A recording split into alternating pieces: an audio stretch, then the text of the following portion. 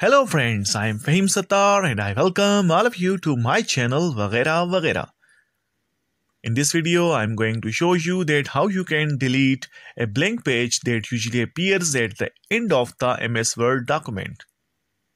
Before I start my main video, I request all of you to subscribe my channel, hit the bell icon and also tap the like button.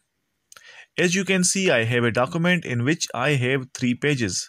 There is a text on 2 pages and the third page is blank one. And I want to delete or remove this page.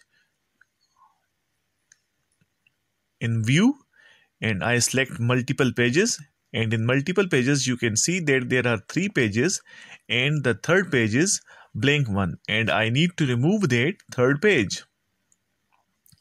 For this, bring the cursor on the blank page. It will be more appropriate that you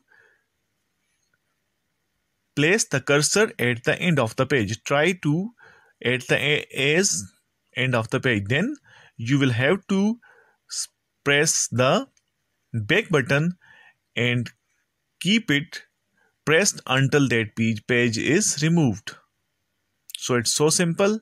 Now you can see that third page has been removed. For removing the page, you will have to select that blank page and bring your cursor on that page, and then you will have to press back button until